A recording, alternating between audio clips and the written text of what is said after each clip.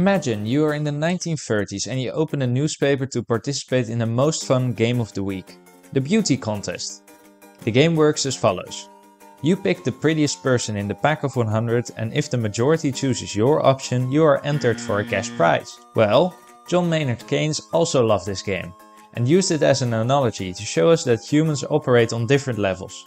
Some might choose the face that they find the prettiest, others might choose the face that they think other people find the prettiest, and even some people would pick the face that they think other people find the prettiest, and so on and so forth.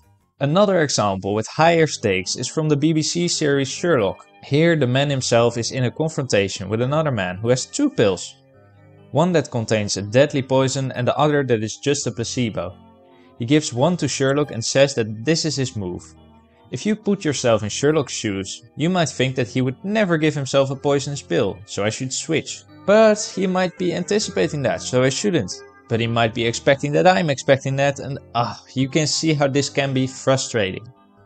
The biggest application of this is the 2/3 average game.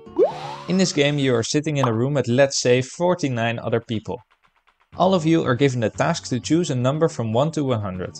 Also, they announced that the people who get 2/3 of the average of the numbers chosen gets a huge reward. If people would choose randomly, or like a 0 level thinker, the average would be around 50. So the winner would be the closest to 50 times 2/3, which is 33, right? So if I were a 1st level thinker, we would choose this answer. But we anticipate this, so we imagine that every thinker is a 1st level thinker. Then every other participant would pick 33, so anticipating this, we would pick 22 and snatch the cash prize. If this process continues onto a 3rd, 4th or even an infinite number level, you would reach an average of 0. This is called a Nash equilibrium, because no one can gain anything from deviating from their pick. But in reality, this is not the case at all.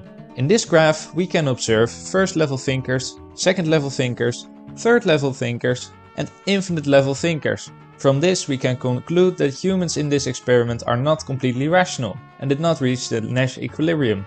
This shows us that game theory is just theory and we can't trust it to predict outcomes for us, because humans are sometimes more complicated than we think. But hey, that's just a theory. A game theory. Thanks for watching.